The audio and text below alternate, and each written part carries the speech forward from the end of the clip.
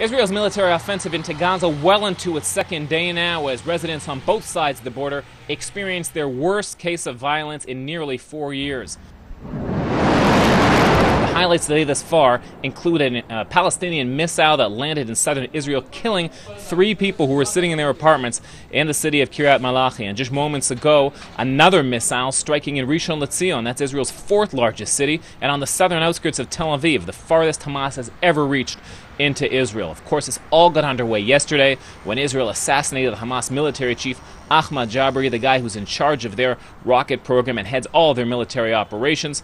The attack came after days of rocket attacks and Israeli threats that they would not tolerate attacks against an area that covers 1 million of their residents.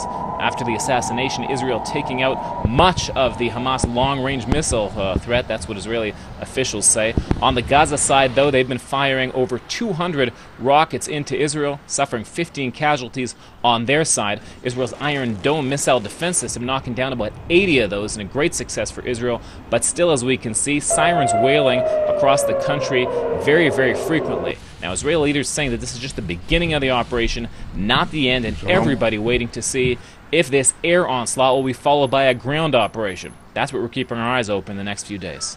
Aaron Heller, The Associated Press, Jerusalem.